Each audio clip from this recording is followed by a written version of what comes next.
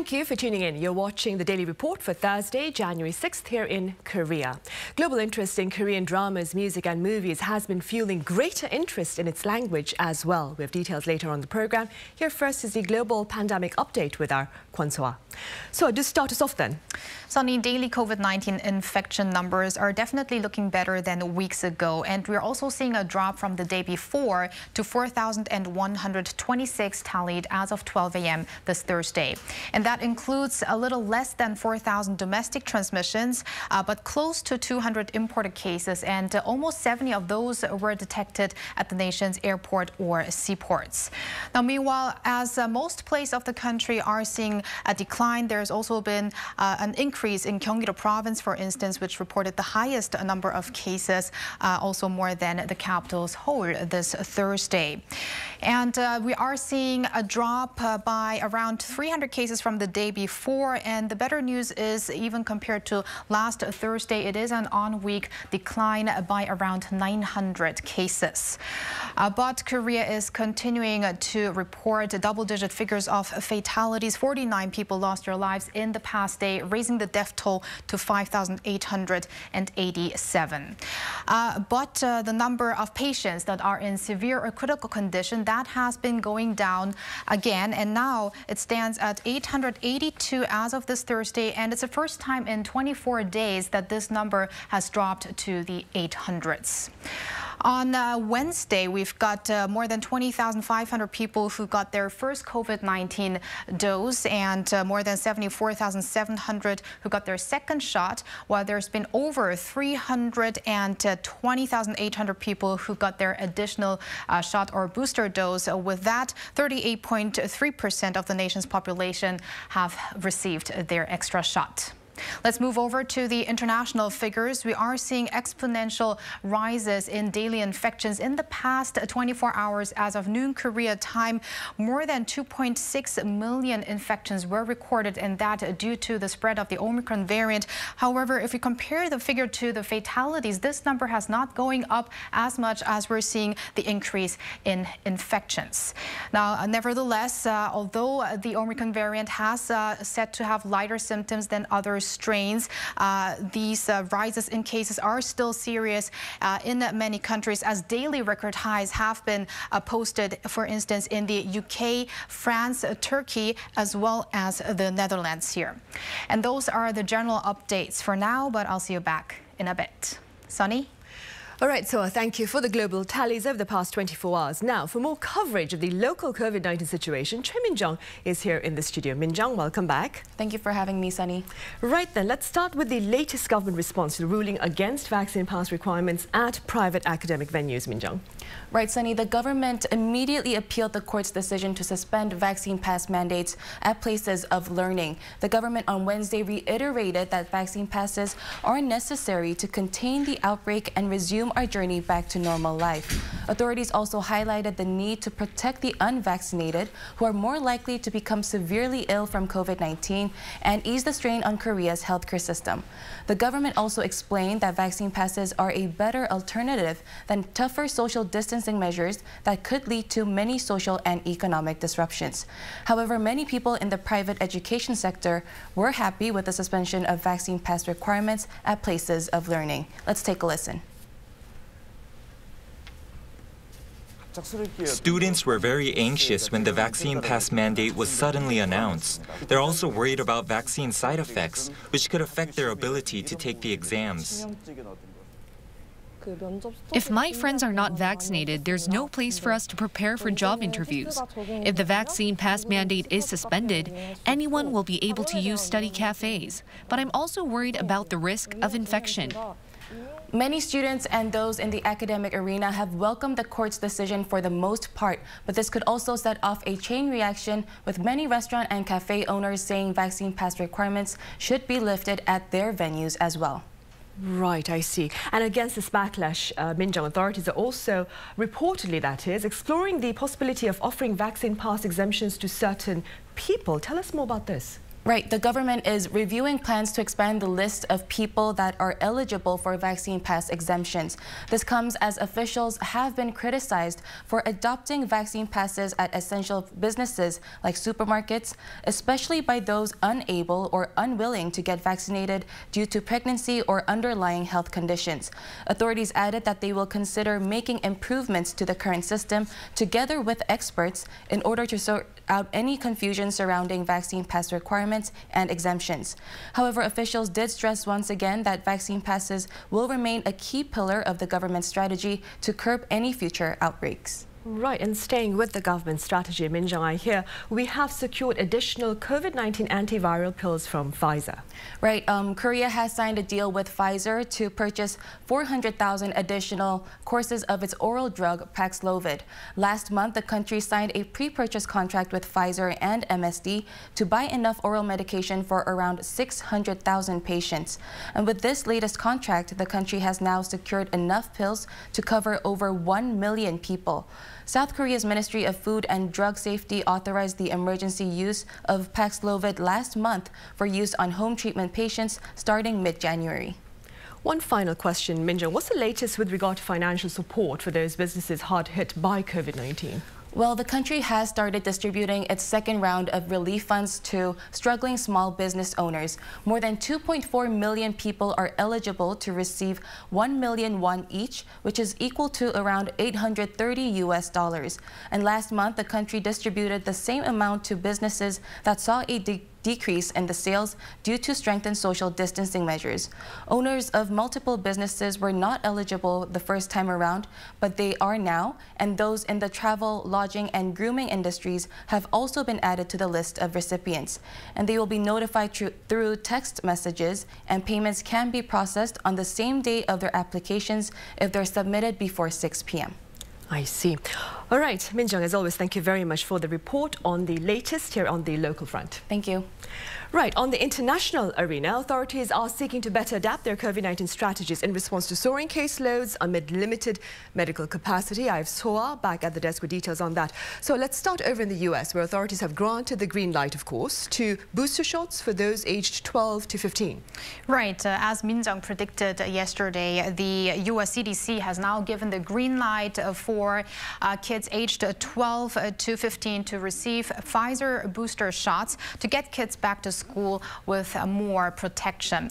Now, the CDC had earlier recommended additional doses for 16 to 17-year-old teenagers in December, with this further lowering of the age limit coming just weeks later. And this as the Omicron variant has not only led to a surge in overall cases in the U.S. That just hit 1 million daily infections earlier this week, but has also led to an increase in hospitalizations among children. A 7-day average shows that as of Wednesday, around 3,800 kids infected with COVID-19 were treated at hospitals, which is up 64% from the past week. Meanwhile, doctors in the U.S. are voicing their opposition towards the CDC's other recommendation to shorten the quarantine period from 10 to 5 days for asymptomatic coronavirus patients, which does not require a negative test result to end their isolation. The American Medical Association said the new guidance was confusing, raises the risk of infection, and could overwhelm the medical system. Right, and speaking of the burden on the medical system, so over in France, I understand doctors have been asked to return to work despite testing positive for COVID-19. Yes, Sunny, unfortunately, this appears to be the reality as the French healthcare system is barely coping with the rampant spread of the Omicron variant. France reported an all-time high of over 330,000 new COVID-19 infections on a Wednesday local time, surpassing the 300,000 threshold for the first time. This has led to staff shortages and resulted in a special exemption to France's quarantine rules. Healthcare workers who contracted the virus but of light or no symptoms are being allowed to continue treating patients without going into self-isolation. The nation's health ministry gave this instruction on Sunday, with the measure being rolled out this week. Medical staff won't be forced, though, and officials stressed this is exceptional and temporary. Right, of course. Meanwhile, over in the UK, so regardless of the raging daily caseloads there, COVID-19 travel protocols have been eased. Tell us more. Right, the rules on COVID-19 testings will be eased starting on Friday 4 a.m. for people traveling to the UK. British Prime Minister Boris Johnson announced on Wednesday local time that fully vaccinated travelers won't be subject to pre-departure tests, claiming the measure is no longer significant in containing the spread of the already dominant Omicron variant, whereas the travel industry has been hit too hard.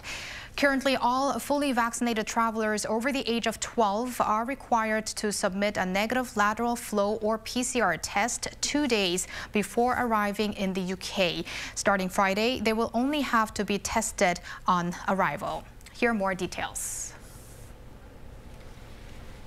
We will also be lifting the requirement to self-isolate on arrival until receipt of a negative PCR, returning instead to the system we had in October last year, where those arriving in England will need to take a lateral flow test no later than the end of day 2.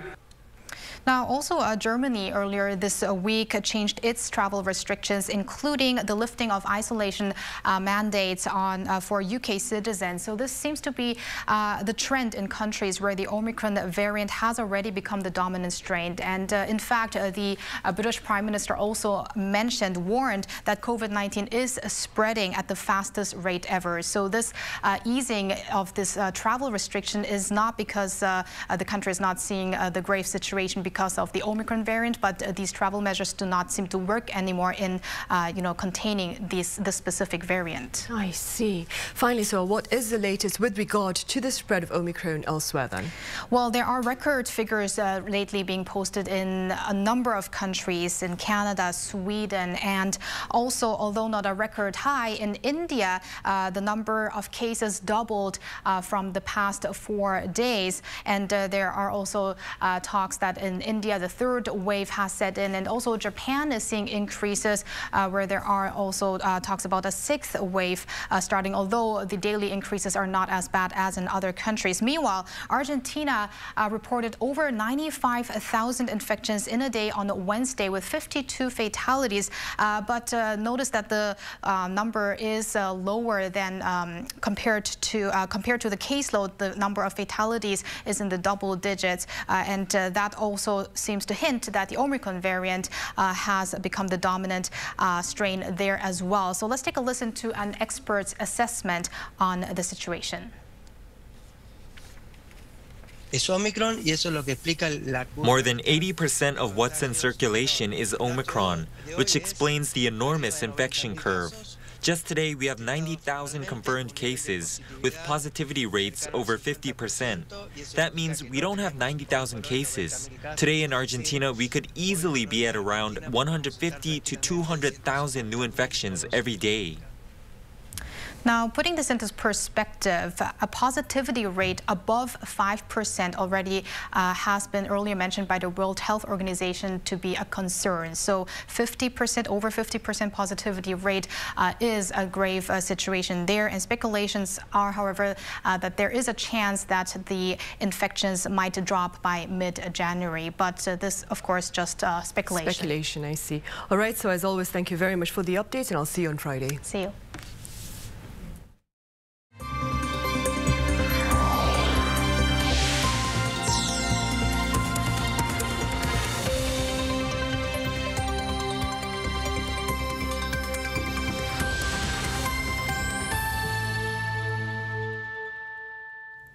Topping our headlines, North Korea's state-run media has confirmed the country's test launch of a missile into the East Sea that took place earlier Wednesday morning. PNG has our first story. North Korea said it has successfully conducted a test launch of what it claims to be a hypersonic missile. This comes 3 months after it showcased the weapon system. The North leader Kim Jong-un did not attend the firing. The regime's state-run Korean Central News Agency reported Thursday that the missile test fired a day earlier detached from its rocket booster and maneuvered 120 kilometers laterally before it precisely hit a target 700 kilometers away. Hypersonic missiles are seen as a game changer as they fly at a speed of at least 5 times the speed of sound, or more than 6,000 kilometers per hour. This gives little time for a defensive response, as the missiles can reach targets anywhere in the world within an hour. Unlike ballistic missiles that gain altitude before returning on steep trajectories, hypersonic weapons travel at lower altitudes. The state media added that the test also confirmed the stability of the fuel ampule system to operate during the winter. This suggests that Wednesday's missile was also fueled by ampule, just like the one the regime test launched last September. Regarding the launch, South Korea said it is under close cooperation with the U.S. to verify details regarding the missile. South Korea and the U.S. are currently conducting studies on the missile North Korea launched yesterday. The military reportedly said that based on the research it has done so far, what the North reported on the missile on Thursday does not seem to be all true. 배은지, Arirang News. And international response to Pyongyang's latest display of defiance has been swift. Washington and Tokyo have condemned it, with the former joining Beijing in calls for talks. Lee Si-hoo explains. The United States has condemned Pyongyang's latest missile launch, calling it a violation of multiple UN Security Council resolutions as well as a threat to the international community. These remarks coming shortly after North Korea on Wednesday fired a missile into the East Sea, according to South Korea's Ministry of Defense and the Pentagon. A spokesperson at the U.S. State Department said Washington is consulting closely with its allies and partners in the region. Stressing the U.S. remains committed to a diplomatic approach to the North, the spokesperson called on the regime to engage in dialogue.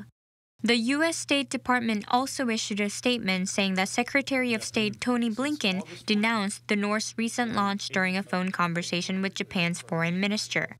It said Blinken reiterated Washington's will to keep America's promise to protect its allies, and the two sides discussed joint efforts to tackle the latest threat and ways to bring everlasting peace to the Korean peninsula. Japan's prime minister also condemned the North, saying the regime's missile tests pose a grave threat. We find it truly regrettable that North Korea has continued to fire missiles from last year. The government wants to strengthen its vigilance and surveillance more than ever. We are now conducting a detailed and urgent analysis. And also responding to the launch, China pressed for the resumption of talks. Under the current situation, all parties concerned should keep in mind the big picture, be cautious with their words and actions, adhere to the right direction of dialogue and consultation, and work together to advance the political settlement on the peninsula issue. Beijing emphasized that exchanges and cooperation between countries would promote mutual understanding and trust rather than targeting or undermining the interests of third parties. However, citing experts, the AP said the North's launch, the first of its kind since October, signals it's not interested in rejoining denuclearization talks anytime soon. Rather, they say it shows the regime is focused on pushing ahead with its military buildup. Lee Si-hoo, Arirang News. On a light note, over in Las Vegas, following its earlier press event, the 2022 Consumer Electronics Show is now officially open, and this time around, our Om Ji-young shares with us some of the scenes there. The Consumer Electronics Show has returned to Sin City. CES 2022 invites visitors in person for the first time in 2 years. Even spiking COVID-19 cases can't stop tech fans from attending one of the world's hottest and most influential annual tech events. For safety, several precautionary measures are being implemented. All attendees are required to provide proof of COVID-19 vaccination, and they're required to wear masks at all times. With Omicron exacerbating the surge in COVID-19 infections, digital health is one of the major topics at this year's event. Medical device maker Abbott has distributed free self-test kits to attendees at CES 2022. Their COVID-19 antigen self-test kit is easy to use and provides the result in just 15 minutes. Another huge area to look out for at CES this year is mobility, where an intriguing category in space technology has been added. Sierra Space stands out with its Dream Chaser, a space utility vehicle designed to serve various missions in space, including transporting crew and cargo to low Earth orbit like the International Space Station. AI and robotics is also one of the significant tech topics at CES 2022, and South Korean firms were at the center of it. South Korean firm Hancom Office presented their latest technology at CES 2022 and won a Smart City Innovation Award for HiCheck, a remote water reading service. It utilizes AIoT and AI deep learning technology, where the system monitors water meter gauges in a more energy efficient and convenient way. CES 2022 will run until Friday with more than 2,100 tech companies from various industries vying for attention. 엄지영, Arirang News, Las Vegas.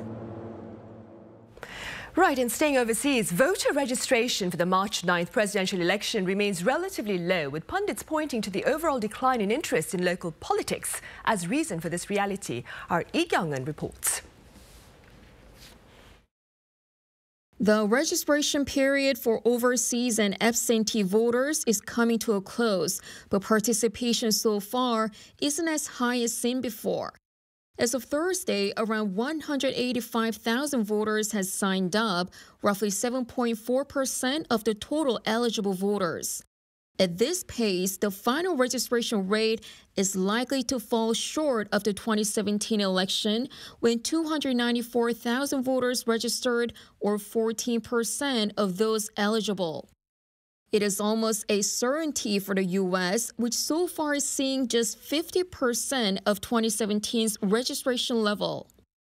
The low participation rate comes as recent data shows the total number of South Koreans living abroad has dropped by nearly 7% from the end of 2018 to the end of 2020, during which COVID-19 broke out. In terms of students, there was a staggering 41% decrease. However, in general, there was only a minor drop and had no impact on the overall number of South Koreans overseas. In fact, there are more eligible voters this time than in the previous election, by roughly 30,000. On top of that, the registration period is longer this time.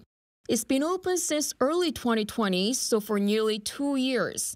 But in the 2017 election, it was open for a little over 1 year, as the election was pushed ahead of schedule due to the impeachment of the president at the time. Observers point to a lack of interest in local politics and the inconvenience of actually voting due to insufficient access to polling stations and no mail-in ballot system available. But the National Election Commission says registration isn't over, encouraging last-minute sign-ups. Even if work is busy and it's inconvenient for some to go to polling stations that are too far away, we ask you to participate to exercise your rights. It's an election prepared by many people despite COVID-19. Eligible voters can register until this Saturday.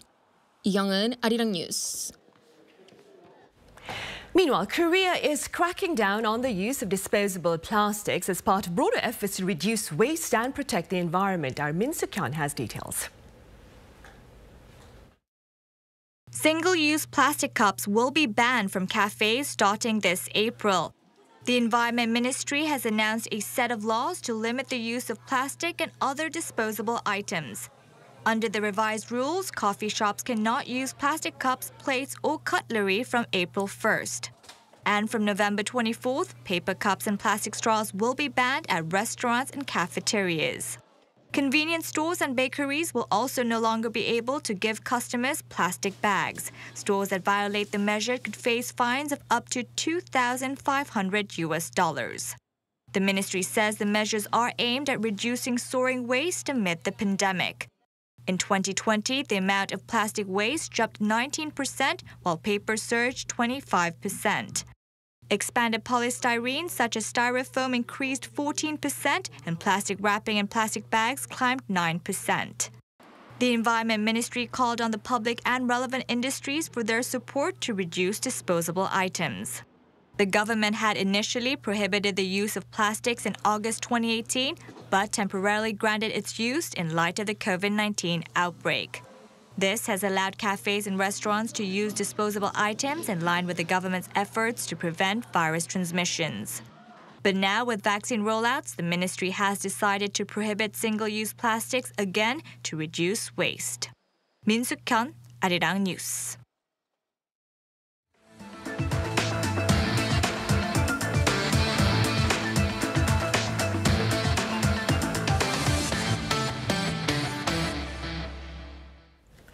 Starting this week, our check of the regional events that made international headlines will be brought to you every Thursdays. Now, as always, I have Kim Sang-yeon here in the studio. Sang-yeon, welcome back. Great to see you on a Thursday, Sunny. So this week, as you can imagine, there's been quite a bit of international coverage regarding North Korea. And then on the economic front, Bloomberg wrote about Korea's recovery from the pandemic. And lastly, a story about an anti-feminist movement that's been gaining traction here in the country. So let's dive right in.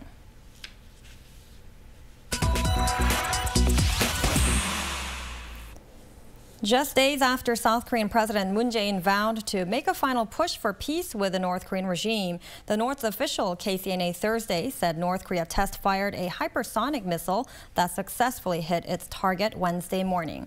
Regarding the matter, the Washington Post highlighted that in his New Year's address Monday, President Moon Jae-in promised to use his remaining 2 months in office to seek a diplomatic breakthrough with the North. But at the other end of the spectrum, North Korean leader Kim Jong-un pledged to bolster his military in his speech on New Year's Eve. In the meantime, Reuters and the New York Times noted that the North fired the ballistic missile just hours before President Moon attended a groundbreaking ceremony for a rail line that he hopes will connect the two Koreas. The reports further emphasize that this is the first launch since fall that underscores Kim's New Year's vow, which in turn challenges Moon's efforts to restart dialogue. Nevertheless, Reuters mentioned that according to analysts, Kim's latest intentions do not necessarily indicate that he has completely closed the door on diplomacy. But the New York Times made note that the North's recent tests surely indicate that the North has been developing more sophisticated ways of delivering nuclear and other warheads. Right, and staying with North Korea-related stories, Sang-yeon, I believe a defector recently made his way back across the border. Tell us about that. Right, Sunny. So on New Year's Day was a person crossed the border from South Korea to North Korea. And it does turn out that he is likely a defector who had come through the same heavily fortified border from the other direction to settle in South Korea in late 2020. So the Associated Press reported that according to Korea's defense ministry, it is suspected that it was an earlier North Korean defector who crossed the border back to North Korea on New Year's Day. The former North Korean citizen was captured south of the border in November of 2020, who had identified himself as a former gymnast and told investigators at the time that he had crawled over barbed wire fences to defect to the south. Although South Korea has asked North Korea at this time to ensure the person's safety, the North has yet to elaborate on the defector, hence his fate is unknown. Other foreign media reports, including AP, noted that the double defector worked as a cleaner and struggled financially in South Korea, prompting him to make the dangerous journey back to the North after a hard time making ends meet. AP also pointed out that only about 30 defectors have gone back to North Korea in the past 10 years, with observers suggesting the returnees probably failed to adjust to life in South Korea in most of these cases. The report also noted that defecting via the border is rare, as most defectors come through China. I see. Meanwhile, on the economic front, amid the pandemic, Sang-yeon, I understand Omicron has been cited as a major challenge against market recovery here in the country. That's right, Sunny. So this is according to BOK Governor Lee Ju-yeol, who said that Omicron is posing the biggest threat to the Korean economy and its recovery among a range of other risk factors. So Bloomberg indicated that this signals caution ahead of a policy meeting on January 14th, also pointing out that the governor's comments highlight the challenges the the BOK faces as it mulls over when to raise interest rates again. The report, meanwhile, emphasized that the BOK is ahead of its peers in Asia when it comes to policy. It mentioned that the Korean government has continued to support the economy, providing the central bank with more room to scale back policy support without disturbing its recovery momentum. Now, Governor Lee also mentioned on Tuesday that financial firms should focus on managing risks, as credit risks could rise among households and small businesses in the course of rate normalization. I see. Finally, Sung-Yeon, one final question then. Of course, this is something you mentioned earlier. The anti-feminist movement here in the country that was covered by the New York Times, was it? Right. The Times, actually, it's about how Korea is witnessing sort of a type of political correctness lately, Sunny. This is at the cost of men who say feminists are depriving them of opportunities. So the New York Times said an anti-feminist movement is growing here in Korea, finding a vast audience both on and offline, with wider social and political implications. The Times interviewed the head of Man on Solidarity, one of the country's largest anti-feminist groups, who told them that the feminists are a social evil promoting hatred against men. But the Times suggested that this sort of backlash against feminism is bewildering, as Korea still has a high gender wage gap and fewer than 1/5 of the country's lawmakers are actually women. Now, nevertheless, the report highlighted that many young Korean men are feeling threatened and marginalized in Korean society. It added that this is being fueled by a perception among young men that they are paying the price for gender discrimination perpetrated against women by older Korean men in the past generations. I see. All right, Sung-Yeon, as always, thank you very much for that. I'll see you back next week. Yes, next Thursday. Thank you.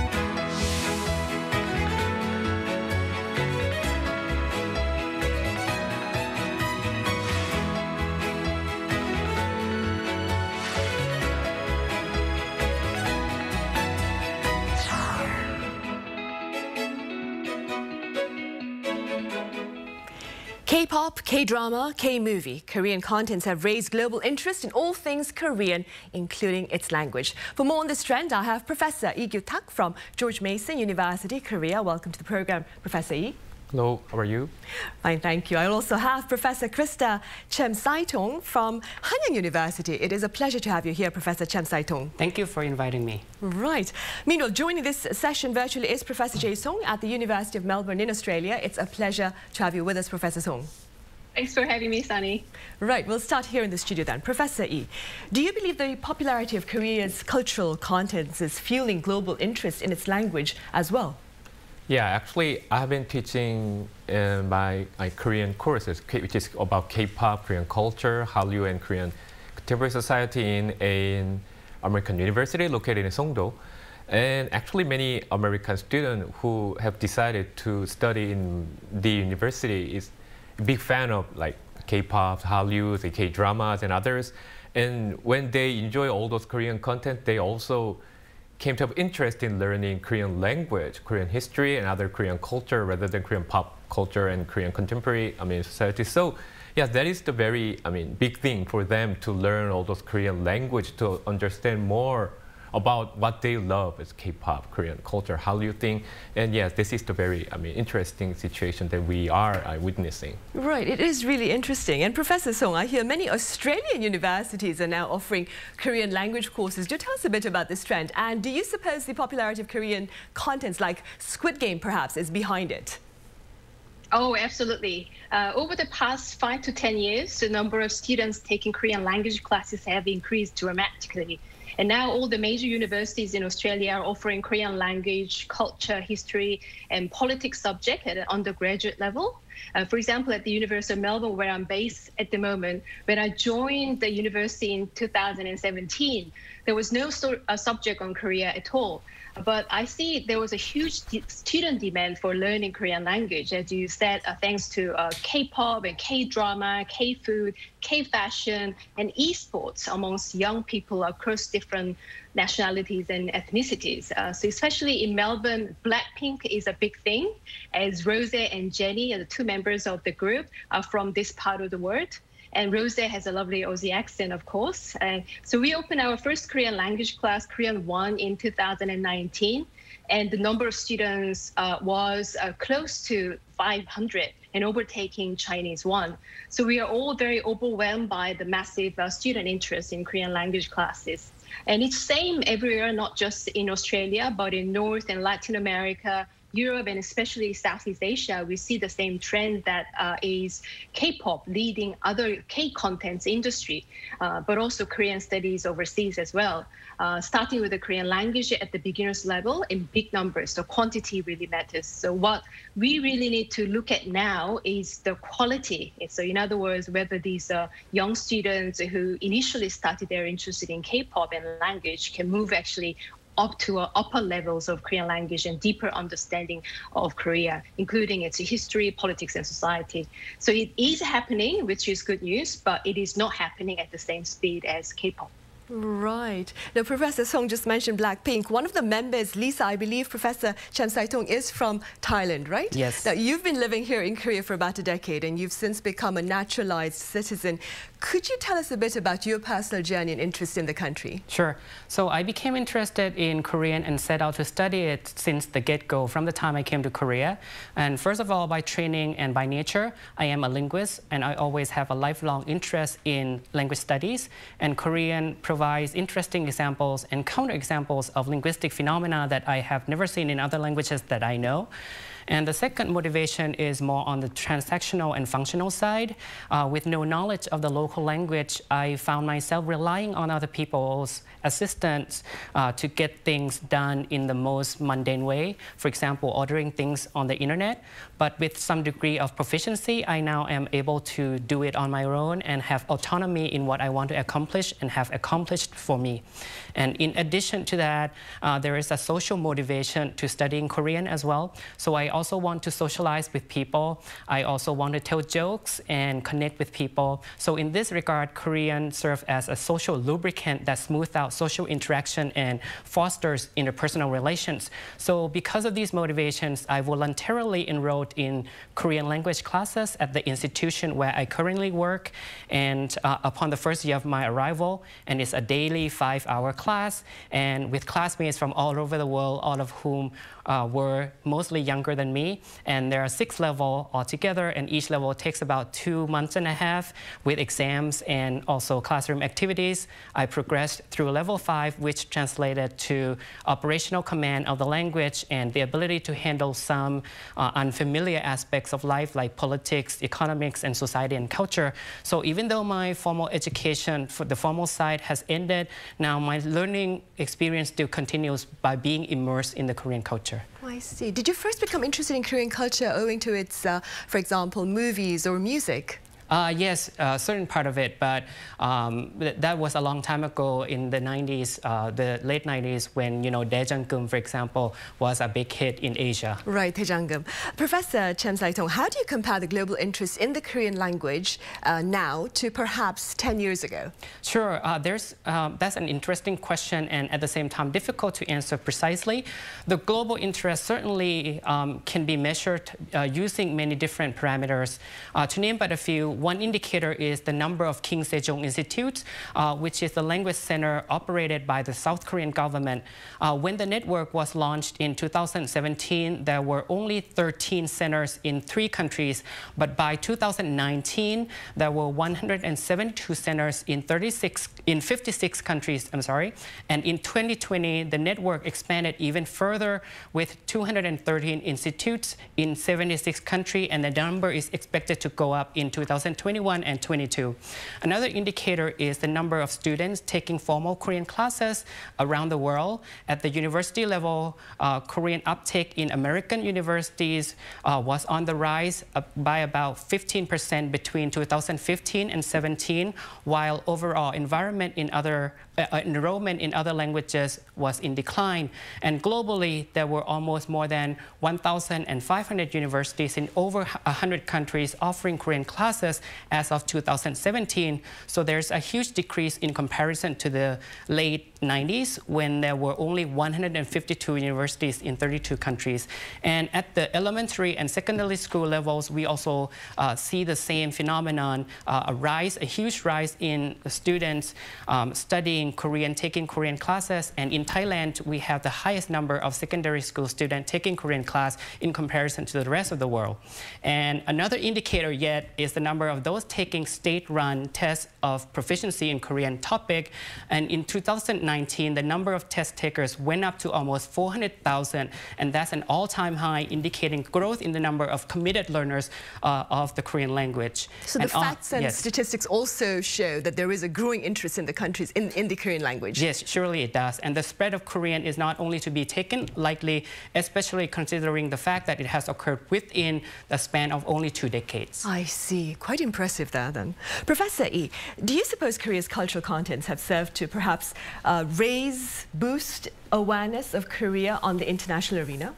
Yes, of course. Actually, if you are Korean and if you have been in any other countries outside Korea, and you will be asked by the foreigners that, do you know K-pop? Do you know like other girl groups or girl band, or the name of like BTS, Twice, Blackpink and others?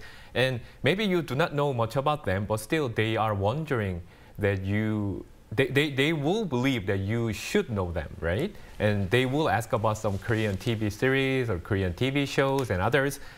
It means that they come to know about Korea, especially South Korea, by like enjoying Korean pop culture, mostly K-pop and other Korean dramas and Korean films.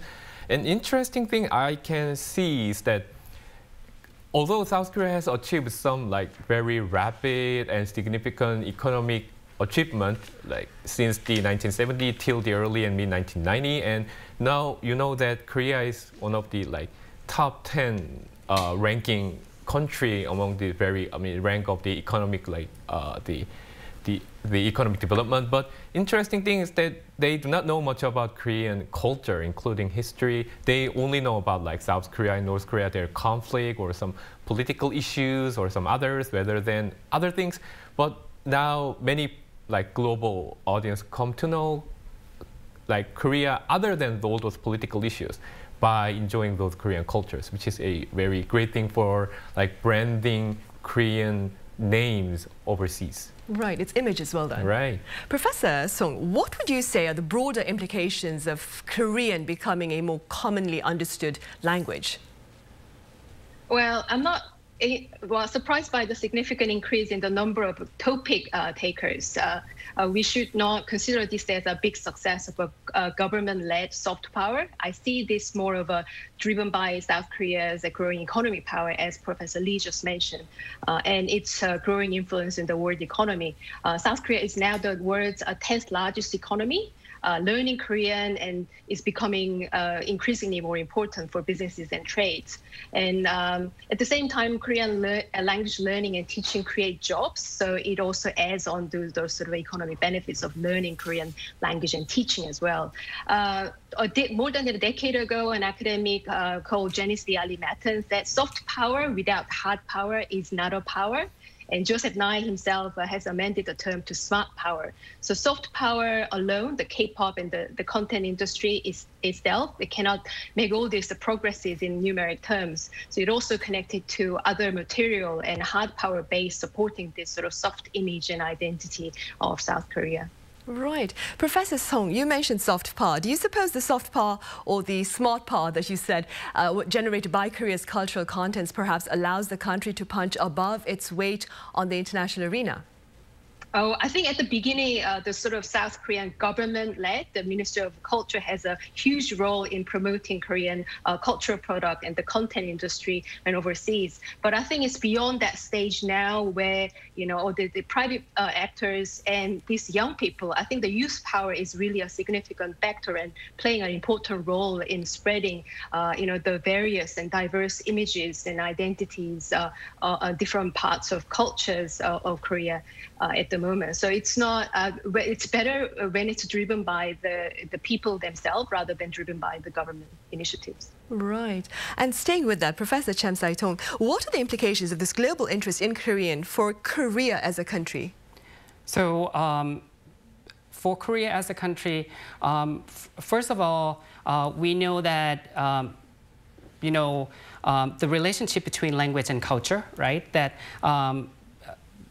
the effects of the global spread of Korean and the awareness of Korea on the global scale. So certainly one affects the other. So I can offer one powerful piece of evidence. And most recently in 2021, 26 words were formally accepted into the Oxford English Dictionary, which is held as the definitive record of the English language. And it is unprecedented that this many words are added from one language within a year. So we have new food-related entries such as bulgogi, thin slices of beef or pork, or jimek, Korean-style chicken and beer. Other culturally specific words are also added. For example, hanbok, the formal attire, the traditional attire. Most surprising to me are the words like skinship, which captures the emotional and physical contact between two people, ekkyo, a kind of cuteness or charm characteristically Korean, and finally daebak, for example, fantastic or amazing. So of course the word hallyu is also included. So the inclusion of these widely used Korean words testify to the fact that some aspects of Korean culture at least have spread beyond the borders into the global mainstream, and the fact that these cultural aspects have become part of the mainstream global culture. Right. One of my favorite words there is mukbang. Yes. Right. Yes. Professor, how can Korean content, that is, serve to make most of their leverage, perhaps, to keep or to offer greater access to the Korean language itself? When I think about my days when I tried to learn other languages such as English or even Japanese, the thing that I did is to watch US TV series or listen to Japanese pop music or watch Japanese films. And it was a very great opportunity for me to know not the the grammars or all the sentences or the expressions that only will be used very officially. But in those cultural content, I could learn all those everyday expressions that many people in the United States or in Japan actually use in their everyday life, right? And when you enjoy K-pop or Korean TV series or other Korean cultural content, I believe that it will provide a great opportunity for those who try to learn Korean culture and Korean language by enjoying all those Korean TV series or Korean films or K-pop, and know that the TV series will give all those the great examples that how all those languages is actually used among people living in Korea, right? So I think it is very, great things for people who try to learn Korean language, then they enjoy Korean culture, then they will get a great opportunity to learn all those Korean language more faster and easier. Right, and speaking about learning, Professor Cham Sai-tong, as a scholar who has studied both English and Korean, what can you share with us about your experience in learning these two very different languages? Okay, certainly there are differences in my learning experiences. However, some of these are more or less unplanned and opportunistic, making a head-to-head comparison challenging. For example, I started learning English at a relatively young age while I am an adult Korean learner. So the quantity and quality of the input available to me as a learner is not on a par with my previous experience. In terms of language acquisition, the younger one is, the less effort, time, or commitment it takes to acquire a language. And in addition, I have spent 30+ years studying and researching the English language, while I have been exposed to Korea for about 10 years or so. So there's a big gap and a huge difference there. But on the positive side, my prior education and acquisition of other languages may have positive effects on learning Korean. Throughout the years, I have accumulated a great deal of meta language, that is, those terms that I use to talk about language itself, like the passive voice, verbs, adjectives, and that kind of thing. So that linguistic awareness facilitates my Korean learning to a great extent. Right. Professor Song, how does access to the Korean language compare to that of the Chinese and Japanese languages? And perhaps what efforts do you advise to maintain this global interest in Korean? Yeah, I know, it's just amazing. The students sometimes approach me asking about what the meaning of 정, han, or nunchi, right? So that should be also included in the next version of the Oxford Dictionary, perhaps. Where Korean language at the beginner's level is already overtaking Chinese. In Australia, and especially where I'm based in Melbourne, Japanese language is still the dominant Asian language a lot of students want to learn. They've been teaching Japanese for more than 100 years. And in this regard, Korea is 100 years behind Japan in terms of language teaching overseas. The Confucius Institution on the Chinese language side has been teaching the language, but it actually backfires because it's understood as driven by the CCP or as understood as a foreign influence. From what I experienced as a professor teaching Korea in Australia, what really fascinates young people beyond K-pop and language is Korean history and contemporary social issues such as gender-based violence, like the anti-feminism growing and Lee Jun-suk, youth suicide and unemployment issues, and North Korea and the peace on the Korean Peninsula. So I have students approaching me also asking about, what they want to study about comfort women issue, Park Jung-hee's era's economic development in the 60s, and also 60s film director Lee Man-hee, who I've never heard of. So students' interest in Korean language and K-pop is really going beyond that sort of a beginner stage at the moment. So they want to learn about, what's happening on the DMZ and the North Korean defector crossing the border to the north side. So this is where the next K contents need to work on from now on, in my perspective. Right, and staying with that, beyond language then, Professor, what do you believe is the next level for Korea's content makers to further boost their international standing? Actually, there are many things, of course, but among others, I would like to point out two things. One thing is that now Korean culture is, being enjoyed by global audience, which means that in the past, many Korean creators who have produced great Korean content actually did not really think about the possibility that their culture will be enjoyed overseas. So it means that TV series, K-pop, or other Korean TV shows, variety shows,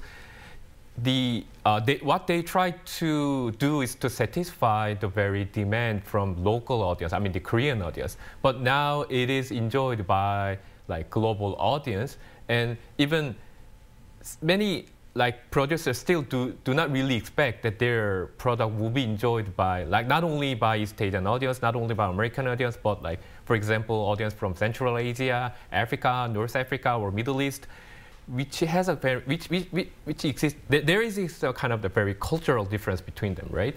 So we should think about that all Korean culture will be enjoyed by others. So what we try to do is to not only think about what we are going to show, but what our culture will be enjoyed by the global audience. So the Korean culture will include all those the consideration about the cultural differences.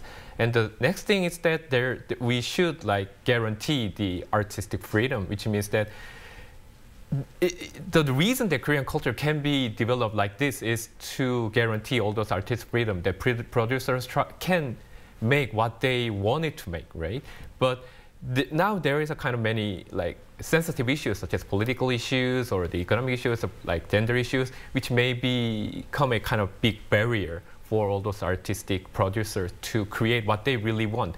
And it can be a kind of the obstacle also for the global audience that they love what Korean culture have expressed very freely what they may not love the culture produced in a very limited environment. Right, so, it needs to branch out, be more diverse, and perhaps address universal issues. Right, true. So we also should consider this issue as well. Right, we should. All right, Professor Yi, thank you very much for your thoughts today. Professor Song over in Australia, thank you very much for being with us. And Professor Chem Sai-tong here in the studio as well. Thank you for your time. Thank you for having me. Right, well, that brings us to the end of this edition of the Daily Report. Do take care. See you same time on Friday. Thank you for now.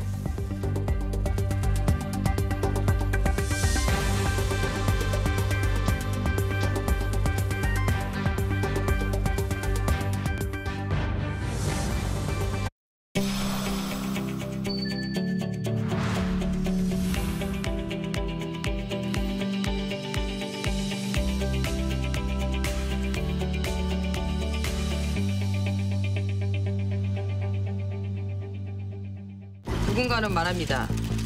제가 기적을 이뤄냈다고. 하지만 기적을 이룬 건 바로